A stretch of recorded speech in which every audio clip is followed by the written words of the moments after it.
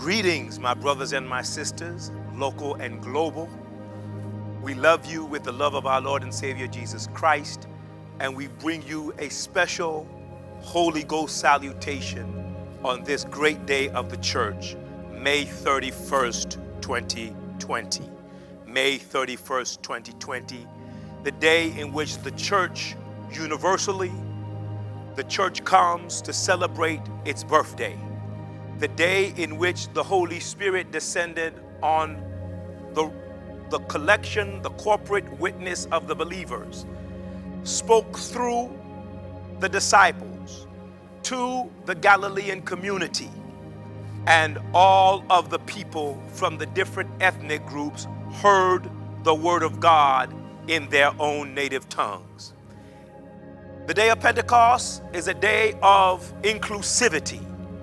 It is a day of integrity, and it's a day of infinite power. We come to celebrate the day of Pentecost. Pentecost meaning 50 days after the day of resurrection, 10 days after Jesus ascended.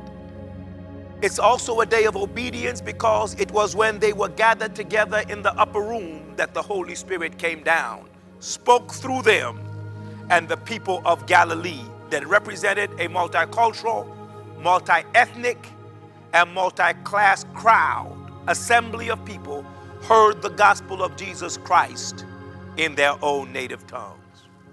I come to you today with a special slice of scripture. I come to you today from John's Gospel, John chapter 7, verses 37 through and including verse 39. John chapter 7, verses 37 through 39.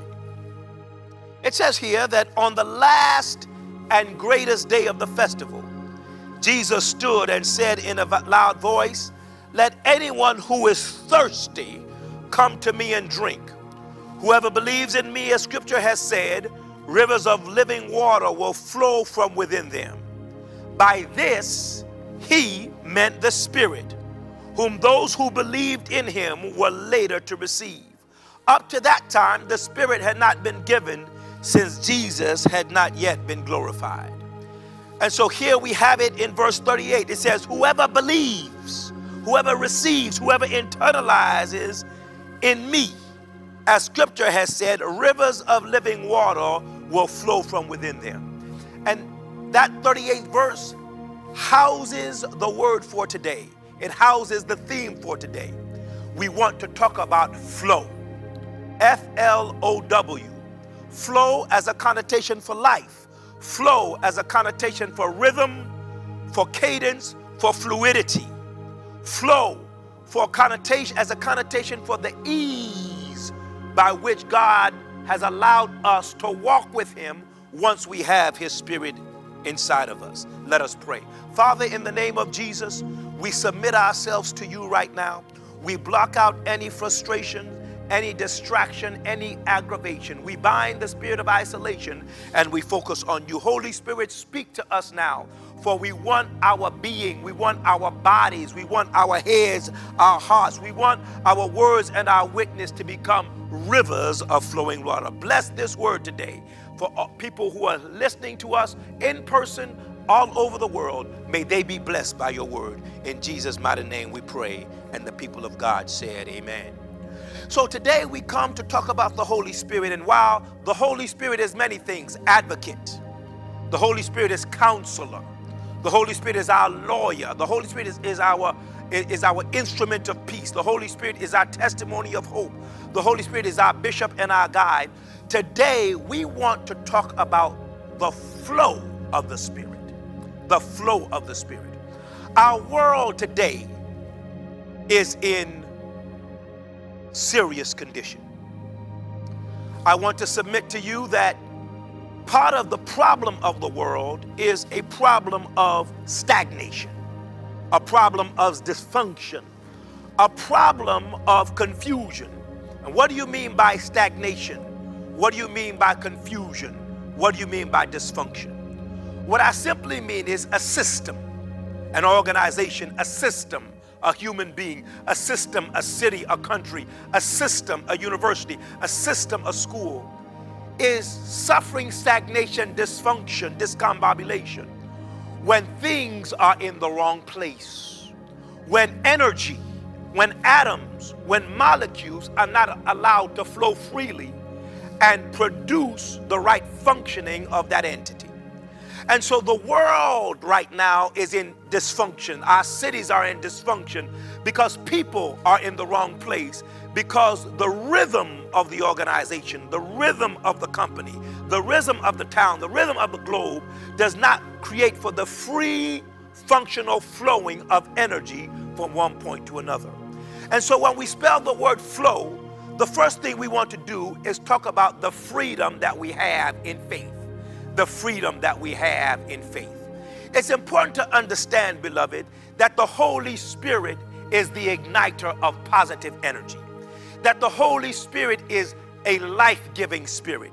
That the Holy Spirit is the one that enables the Christian to do what the Lord wants them to do. The Holy Spirit is the life giver. The Holy Spirit is what allows my frail body to be an overcomer and to do more than what my mind can think it can do.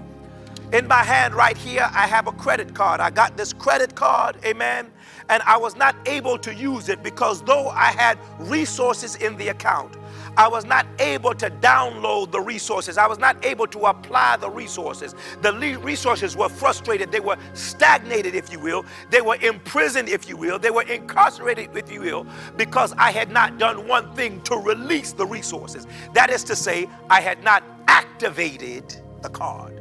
I cannot use the power of the card. I cannot use the principles, the protocol of the card because I had not activated it. And I'm here to tell you that the church today suffers frustration. The church today suffers discombobulation because we have not, if you will, activated the power of the Holy Spirit. So my prayer to you today, beloved, is that you have the freedom of the fruit of the Spirit because you have activated the Holy Spirit. Without the Holy Spirit, you and I are nothing. Without the Holy Spirit, the church is merely a club. It is the Holy Spirit that gives us life. It is the Holy Spirit that gives us light. It is the Holy Spirit that gives us love. I was driving down the highway the other day, and on our side of the highway, the traffic had basically trickled down to a stop. We drove about a mile, and I noticed that on the other side of the freeway, there was an accident. There was an accident on the other side of the freeway. But I wondered, why is it that an accident on the other side of the freeway is causing what we call go slow or traffic or dysfunction on our side of the freeway? And upon arriving at the place where the accident took place on the other side of the freeway, I noticed that there were several cars on our side of the freeway that had parked because they were also in minor or mini accidents. And when I got through the traffic, I asked the cop, I said, what happened on our side of the freeway? The cop said that what happened, the policeman said, what happened on our side of the freeway was that people were not paying attention to where they were going. They had taken their eyes off the prize. They had taken their eyes off the road, and they were looking at the accident that took place on the other side of the freeway, and therefore they created frustration on their side of the freeway, and they began to hit one another. I've come by to tell you, beloved, that if we are going to be all that God has called us to be, it is important that we concentrate on the things that are most important to us. And the things that are most important to us are the things that God has called us to do. Accidents happen when we take our minds off of the things of God, off of what has been designed with us in mind, off of the things that have been written for our purpose, for us to live lives of decency and deliverance, and we put our minds on things that we cannot control. And so I've come by to remind you, beloved, my brothers and sisters, that we need to allow our minds to be wrapped up in the Word of God, wrapped up in the life of God, wrapped up in the life of the Spirit of the Holy Ghost. That where there is God, there is freedom. Where there is God, there is flow. Where there is God, there is fruit. I have come by to tell you, beloved, that we need to be activated according to the Spirit of God. Where there is God, there is liberty. Where the Spirit of the Lord is, there is liberty. And so, beloved, I encourage you that you must have the freedom that comes with God. Now, say, brother preacher, I need to know, what do you mean? This is what I would say to you. There was a story told about a young man and his father. They were driving. The young man was about 8 years old.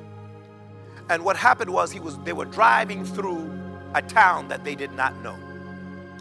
And after a while, they had some problem with the engine of the car, and they had to pull over to the side. For some reason, I have cars on my mind today. And they pulled off on the side, and the older gentleman began to fix the car. But every time he tried to do something, the car seemed to get worse. The little boy was rummaging around in the inside of the car while the father was on the outside of the car, and the sky was falling. Evening was coming. And all of a sudden, the young man stumbled upon the glove compartment and saw the manual of the car. And the young man rolled down the window and said, "Daddy, Daddy, Daddy, here is the manual of the car. Let's look at the manual of the car and let's fix the car." And the daddy said, "No, I got this." And the young man about 10 minutes later said, "Daddy, here's the manual of the car. Let's look at the manual of the car and let's try to fix the car." And the man said, "No, I got this." And a little while later, the young man said, "Daddy, it's getting late. I'm hungry. We need to fix the car." And the daddy said, "No, I got this." And the young man said, "Daddy, but the one that made the car was the one that wrote the manual." And I've come by to tell you today, beloved, that we need to have the Spirit of God. We need to have the Word of God, because no human being made us. The one that made us is the one that gave us the manual of the Holy Spirit, the manual of the Word of God, the manual to fix us. And so the Word of God and the Spirit of God are two sides of the same coin. God gives us His Word and God gives us His Spirit. And the Spirit will tell us the things of God as long as we have the Word of God to read what the Spirit of God has to tell the people of God. And I've come by to tell you that the Word of God is the manual. Once we read the manual, we'll be able to fix everything that's wrong with human beings. I've come by to tell you that if you want to spell flow, you're going to need a freedom of the fruit that comes from the Father. But you're also going to need something else from the Holy Spirit. And I've come by to tell you that if you're going to be a Christian this day, if you're going to be a believer, you're going to need the Holy Spirit to lift you. Yes. If I were to come into your living room today, if I were to come into your car, I would suggest to you that maybe the spirit of the enemy has attacked your mind. And maybe he has attacked your mind the way he has attacked my mind. And maybe there's a threat coming against you this day, this week, that says you're not enough. All of us, flesh and blood, live with the threat that we're not enough. We live that I'm not man enough, that I'm not woman enough. We live with the spirit that maybe I'm not father enough, I'm not mother enough, I'm not Christian enough, I'm not disciple enough. We live that maybe we're not son enough, or we're not daughter enough, or we're not team member enough, or we're not classmate enough. We live that maybe we're not professional enough, we're not worker enough. We live with the spirit of not enough. We don't have enough money, we don't have enough time, we don't have enough mind, we don't have enough intelligence, we don't have friends, we don't have enough connections. And I've come by to tell you that if you are a candidate for not enough, I've come by to tell you that God is a lifter of men, that God comes by to make sure that He fills in the gap, that your spirit of being not enough does not make you a sinner, because we're all feeble and we're all finite and we're all fickle. And I've come by to tell you that there's a spirit of the enemy that is knocking on your door, telling you that you're not enough. I've come by to tell you that you're not a candidate for the school of the enemy. You're a candidate for the school of the eternal. God specializes in those that feel that they're not enough. Remember now, this is the day of Pentecost. Remember now, Jesus has gone to the Father, and many of them are wondering if they are going to be able to fulfill the promise that Jesus spoke to them while they were on earth. But I believe they were in that upper room and they were waiting for the coming of the Holy Spirit. And I've come by to tell you right now that whatever God spoke to you in private, you better get in public and remember it. Whatever God whispered to you in your closet, don't allow the devil to make you forget. Because the Bible says that the Holy Spirit will bring all things to remembrance. So I've come by to tell you to hang in there. Because if God spoke it, you need to wait on it. For those that wait on the Lord, he shall renew their strength. I don't care what the Lord told you. I don't care how impossible it seems. I've come by to tell you that God specializes in the impossible. That even that the Spirit of God represents the presence of God. And if you hold on with God's word, God's presence is still close by. Look at the Bible.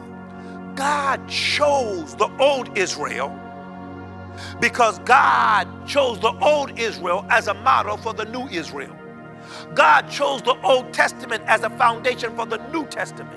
And when you look at the Old Testament ways of God, you find that they are a pre-dramatization of the New Testament work of God.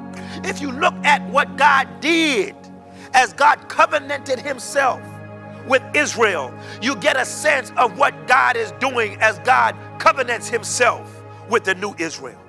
Follow me, my brothers and my sisters. When God decided to call Israel, God did not choose Israel because Israel was such a precious people. God did not choose Israel because Israel was a high and mighty tribe. God did not choose Israel because Israel had military prowess, because they had world-beating political principles, because they had a global economy flowing through their economic veins. No, not at all. God, Elohim, God, Adonai, God chose Israel not because they were so great, it was because they were so feeble. God chose Israel because he wanted to use Israel as a trophy for his grace and his favor. God chose Israel because he wanted to show what he could do with the least of these. God chose Israel because God wanted to use Israel as an infomercial to the other nations of the earth, that if they were to accept him as their Lord, as their guide, as their governor, as their king, that he could bring them out of darkness into the marvelous light. And so what God did was God covenanted himself with this backward motley crew of a community, and God infused his spirit in them and gave them his word and his law. And because of God's word, they were able to emerge and do the miraculous among the nations. Because of God's word, they were able to emerge from the dungeons of Egypt and be a light to the communities. Because of God's word, they were led by David in terms of worship and became a witness to the world. Because of God's word, they were able to be seen as the light of the nations, and to the Gentiles they were sent as an Aaron. Because of God's word, they were light and salt, and people called them a city upon a hill. And so I've come by to tell you that God specializes in the least of these, because the word says God will take the foolish things of the world to confound the wise. And so if you feel like you're not enough, if you feel like you're less than, if you feel like you're inferior, if you feel like somebody got their foot on your neck, if you feel like you've been abandoned by grace, I've come by to tell you that God does not abandon, for God sits up high and looks down low. He's all we need to get by. God specializes in the least of these. He's in solidarity with those that are oppressed and marginalized and devalued and degraded. And God wants to move in so that when God finishes with you, there will be absolutely no doubt as to who your Father is, where your blessing comes from, and where your favor comes from. I've come by to tell you that even when you look at the book of Gideon and you look at Judges chapter 7, Gideon had 30,000 strong men ready to fight the enemy. And God said they had too many. So God told him to go through a plan, a strategy of weeding down or winnowing down or cutting down his troops. And so they cut them down, and 20,000 plus went home, and now they had 10,000. And Gideon said, sure enough, 10,000, Lord, this all we got. Let's go up against them. And God said, no. God said, you still have too many. Because even if you rout the enemy with 10,000, you will still think that the victory was wrought by you. So he told them, he gave them another test. He said, take them down to the river and let them drink water. And those that brought water to their mouths, which means that they could drink and still look to the promise, they could still look to the victory, they could still look to the plan, they could still look ahead, they still had vision. God brought them together and told the rest to go home. 300 men were used by Gideon. 300 men that in our carnal, human, finite eye would think is not enough. 300 men God used to rout the enemy. I've come by to tell you that when you feel down, you're just enough for God. Let God move in and let God make the difference. So when God is done using your little with his much, you will be sure to give God all of the mighty praise. God is the lifter of men.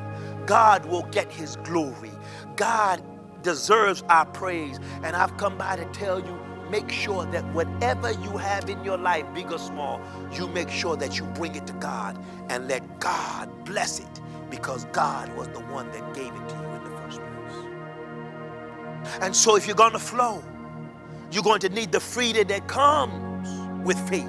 If you're going to flow, you're going to need God to be your lifter.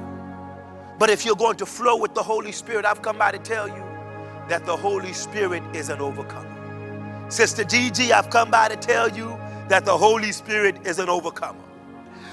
Sister Toya, I've come by to tell you that the Holy Spirit is an overcomer. Deacon Logan, I've come by to tell you that the Holy Spirit is an overcomer. Deacon Robinson, I've come by to tell you that the Holy Spirit is an overcomer. That the Holy Spirit specializes in doing the impossible. And if you're going to hang with the Spirit, you're going to have to learn to distrust your own abilities, because the Spirit deals with the spiritual. And a lot of times the spiritual will transcend the sensual. It does not make sense a lot of times when you walk with the Spirit. It does not make sense when God asks you to do something that other people are not doing. It does not make sense when God tells you to bring a young boy's lunch and he breaks up the pieces and turns that mountaintop into, amen, a restaurant. It doesn't make sense for Moses to be leading sheep and leave the sheep and see a bush burning, amen, and the bush, amen, begins to speak, and he doesn't draw down, but he draws near. It doesn't make sense for a man to send Daniel to the lion's den, and the lion does not eat Daniel, but when they look again, that Daniel is with the lion's den singing gospel music. It doesn't make sense for God to tell Moses to stretch out his rod and have, amen, the Red Sea well up on both sides. It does not make sense for God to tell a man to get well without getting wet. It does not make sense for Jesus to go over to Peter's mom-in-law's house and give her some moral Advil and some spiritual Tylenol to drive her fever away. I've come by to tell you that God is a God that does not make sense. God will not be boxed in. God will not be limited. God will not be pinned down. God is a God that will explode us. He will blow our minds every step of the way. And so if you're going to lead with God and live with God, I've come by to tell you, submit your mind to God. Trust in the Lord with all thine heart, and lean not to your own understanding. In all your ways acknowledge him, and he will direct your path. I've come by to tell you that this Pentecost, God is going to do some miraculous things through our church, local and global. That God is going to do some miraculous things through this preacher. I've come by to tell you that there are some things that God has whispered that even though we can't believe, all we have to do is humble ourselves, because God opposes the proud and gives grace to the humble. Draw nigh unto God, and God will draw nigh unto you. I've come by to tell you that if we can just get with God and be like Elisha and put our head between our knees and block out all distractions and hear the voice of God as an overcomer, which means we're not getting any interference, but we're hearing God speak to us in the inward parts. Because the truth of life is when God speaks to you, he's going to speak to you on the level of your spirit anyway, because the power of you and I to work comes first from the spirit to the mind and then to the rest of our being. And so what are you saying, Adela Khan? I've come by to tell you that yes, we are mourning today as God is an overcomer. We are mourning today of over 100,000 Americans that have died, climbing up to 500,000 citizens of the globe that have died owing to COVID-19. I've come by to tell you, yes, there is mourning and grief because people have lost their jobs.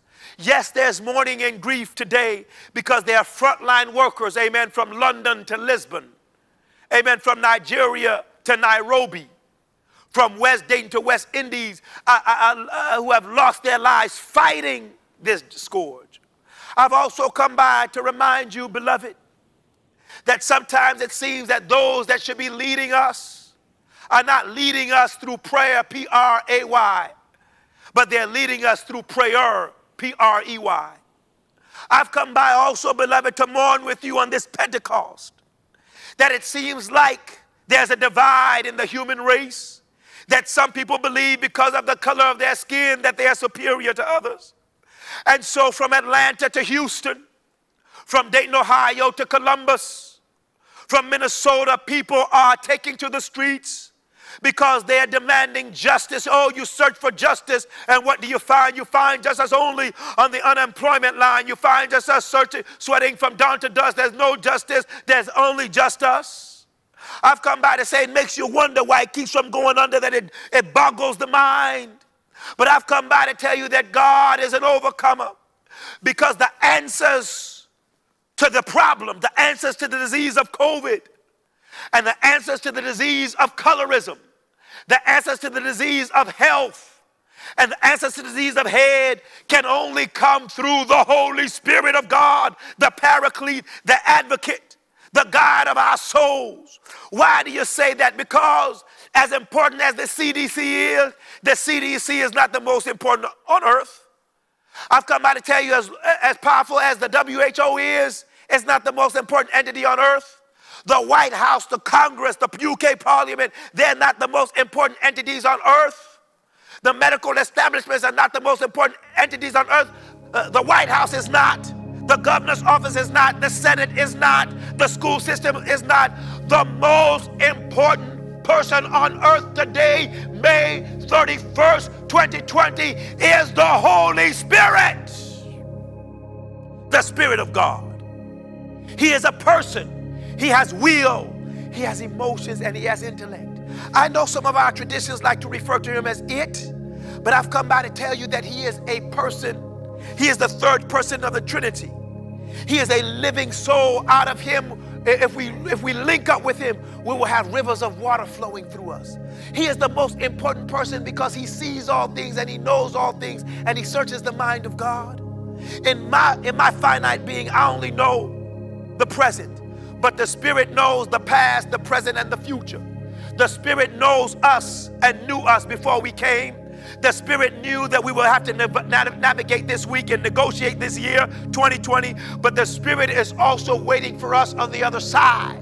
The Spirit is also the one that is saying that you're going to get through it. That if you just trust and never doubt, he'll surely draw you out. The Spirit is our guide, and I've come by to tell you that if we can just have the mind of God, if we can just have the mind of Christ, if we can just be led by the power of the Holy Spirit, he will show us how to build community in the midst of chaos, how to have deliverance in the midst of disaster, and how to work for justice even in a time where it seems that God has moved away and left no forwarding address. So I've come by to tell you that he is the overcomer. But beloved, above all, I've come by to tell you that there is a W to flow. And when you talk about the Holy Spirit, he is a freedom giver. He is the lifter of men. He's an overcomer. But I've also come by to tell you that the Holy Spirit is our witness to whatever we need. The Holy Spirit is our witness to whatever we need. what I mean by whatever we need is not whatever we want, but whatever we need to fulfill the promise of God on our lives. For he said that we shall have life and have it more abundantly. The Holy Spirit, beloved, was the one thing that Jesus Christ promised to us before he left the earth. He did not promise to us money, treasure, university degrees. Those are all good things. He did not promise to us church committees or church choirs. He did not promise to us that we will have knowledge to conquer every disease. But he did say that I will give you a comforter. He said, I will give you another advocate. I will give you another counselor. In other words, I will give you me in another form. Because as long as Jesus remained in the flesh, he is limited by the receptacle of his corporeal being. But now that Jesus gives us another Jesus, because according to the book of Acts, the Holy Spirit is also called the Spirit of Jesus. We have Jesus living inside of us that will do our thinking for us and our living for us as long as we submit to him. I am somebody who loves sports, and for those of you who are mourning perhaps the lack of sports around the world, I tell you, I grew up playing soccer and I had great ambitions to be a wonderful soccer player. I used to organize the neighborhood guys, and we would get together and play with other neighborhoods. We would have neighborhood soccer tournaments. And I remember when I was about 9 years old, we had a pretty good team. We were good. We thought we were better than good, but we were probably just okay. And what we did was there was another team that seemed to be pretty good as well, that we believed that we could have a showdown with them and show them what we had, the skills that we had with the ball. We had a pretty good team. And so, beloved, we designated the day. It was going to be a Saturday afternoon. 4 o'clock, we were going to meet at a particular field, amen, in Abeokuta, Nigeria. And what happened, beloved, was we worked on that game for 2 weeks. Oh, we got our uniforms together. Oh, we got our socks together. We got our soccer cleats or soccer shoes or soccer boots together. Oh, we told our parents, and we told all the people in the school, beloved. We even had what you would call a cheerleading team. We told everybody. We told our parents to tell the folk on the job. We got our food. We got our water. We got the field. We put out everything. For lack of a better word, we put out a press release. We were going to have this great tournament game against this other team. Beloved, so on that particular day, we packed up, got everything ready. Our shin guards, our socks and everything, got our uniform, got our cars, and we got down to the field. And we warmed up. And right when we were warming up, we had everything except what we needed to play the game. We did not have a ball. Beloved, I've come by to tell you, perhaps the message of this Pentecost is this. You can assemble everything you want. You can collect knowledge, skill, competency, connection. But if you don't have the most important thing, which is the Spirit of God, you have nothing and you can't play the game of life. And so, beloved, we have the Spirit of God because the Spirit of God gives us freedom. We have the Spirit of God because the Spirit of God gives us life. We have the Spirit of God because the Spirit of God enables us to overcome.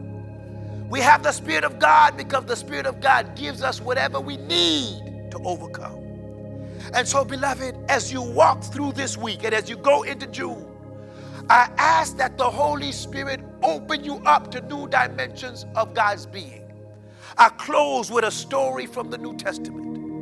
I have been meditating all week upon that widow in Luke chapter 18 that went up against a judge that neither feared God nor regarded man. Remember, that widow went to that judge not to hang out with the judge, not to exchange emails with the judge, not to have idle chit-chat with the judge.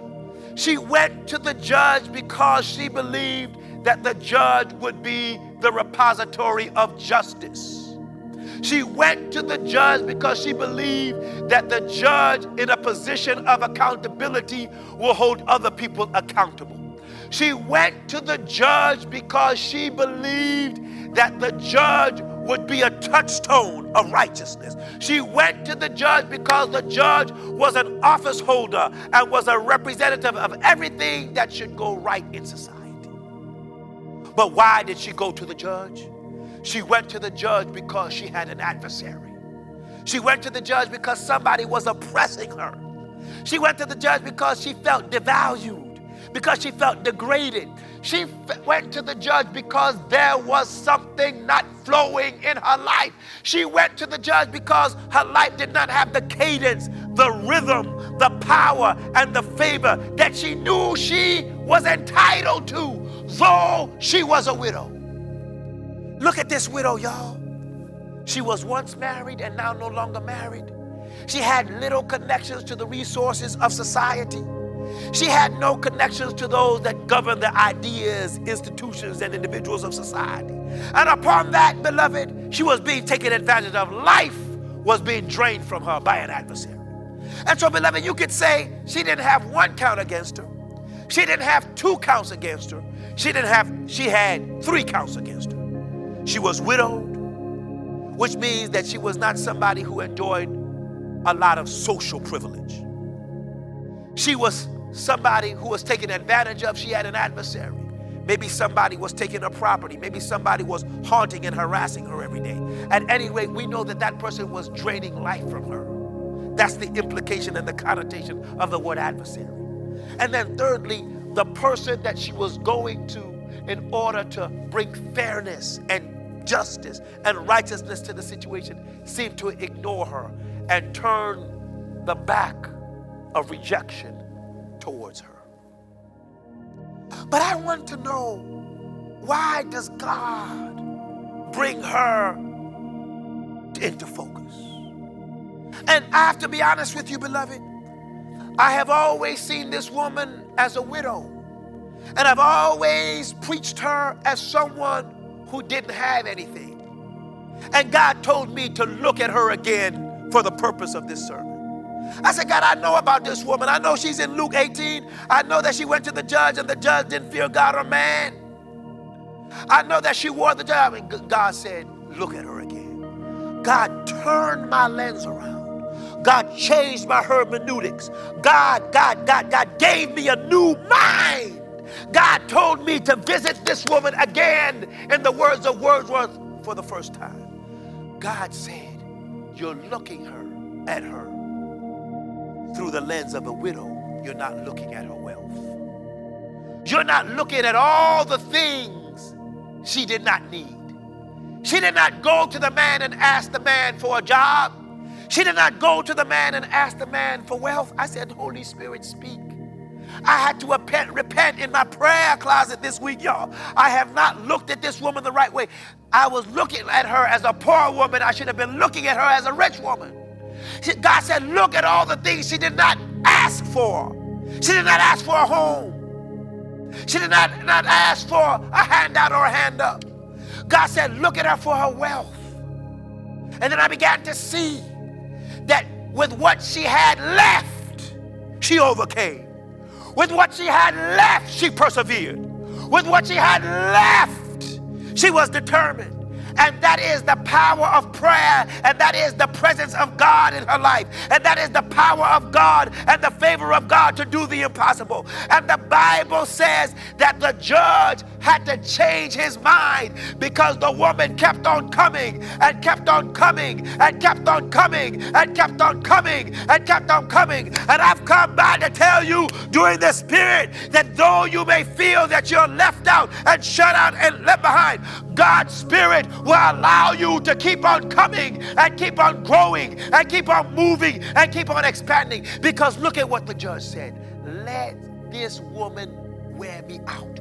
In other words, the man is confessing that prayer will wear out whatever force is out there that has no regard for you or has no regard for God. That the focus of the text is not the judge. The focus of the text, the subject of the text, the agent of the text is the woman who was a widow who seemed to have little, but she had much because she had prayer. God will make up the difference. God will make up the gaps. God will allow us to overcome for those that wait on the Lord. He shall renew their strength. They shall mount up on wings as eagles. They shall run and not be weary. They shall walk and not faint. One man with God, one woman with God constitutes a holy majority. This is my offering to you, saints. Live with the power of the Holy Spirit, because the Holy Spirit will make you run when you don't feel like running, will make you give when you don't feel like giving, will make you live right when you don't feel like living, and will make you forgive when you don't live like forgiving, will make you give thanks when you don't feel like giving thanks. But the Holy Spirit is God using you to do something impossible in the world. This is your prayer. This is your proclamation. This is your praise, the Holy Spirit. This is my offering to you, to Kumbor Delakan from the Tabernacle Baptist Church. God bless you.